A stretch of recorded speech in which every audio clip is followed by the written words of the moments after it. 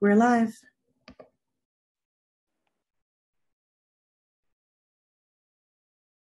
All right, at this time, will all sergeants please start recordings? Recording to the PC begun. According to the cloud in progress.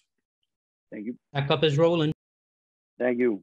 Good morning and welcome to today's remote New York City Council vote for the Committee on Criminal Justice. At this time, will all panelists please turn on their videos for verification purposes. To minimize disruptions, please place all electronic devices to vibrate or silent mode. Thank you, Chair. We are ready to begin.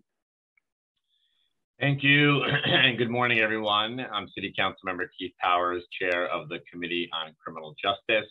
Today, we're here to vote on Intro 903A, which is a bill by Councilmember Adrian Adams.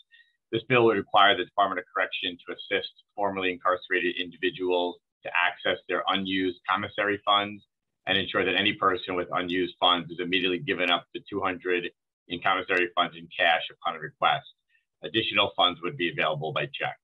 The bill will also require the department to make reasonable efforts to return unused funds to formerly incarcerated individuals and to establish a plan for raising awareness regarding obtaining commissary funds.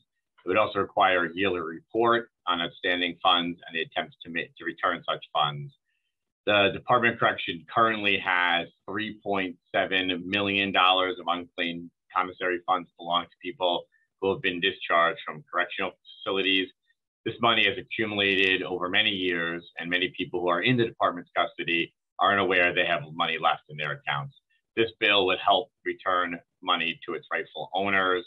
And I want to thank Councilor Adams for her bill, which I feel like we stood out there about 3 or 4 years ago talking about this bill.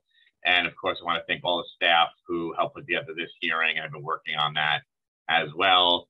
And of course, I want to acknowledge many of my colleagues who are here today: Councilmember Holden, Councilmember Van Bramer, Councilmember Diaz, Councilmember Anthony Samuel, Councilmember Riley, Councilmember Rivera, and of course, Councilmember Adams, who's here for her own bill as well. I don't believe she's making any comments on it today, so we will go ahead and open the vote on Intro 903-A. Good morning, William Martin, Committee Clerk. Roll call vote, Committee on Criminal Justice. Proposed introduction 903A. Chair Powers. I vote aye. Van Bramer. I vote aye. Thank you. Anthony Samuel. I vote aye. Thank you. Holden. I vote aye. Thank you. Rivera. I vote aye. Thank you. Darma Diaz. I vote aye. Thank you. Riley.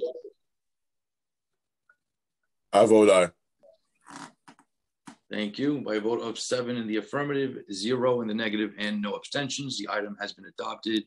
Mr. Chair, that is a full committee. Good. Thank you, everyone, and we'll see you at the next one.